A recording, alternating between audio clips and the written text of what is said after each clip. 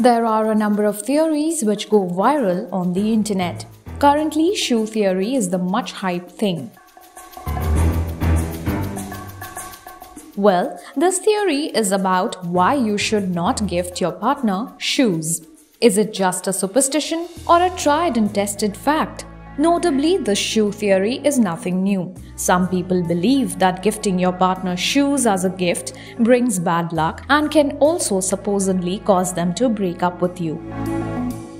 Some people also shared stories of how their partner broke up with them after they gave them shoes as a gift. If you gift somebody in your life a pair of shoes, eventually they're going to essentially walk out of it.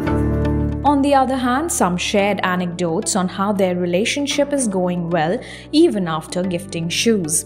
One of the users shared that they are celebrating 8 years together with his partner even though she gave him shoes as a Christmas gift.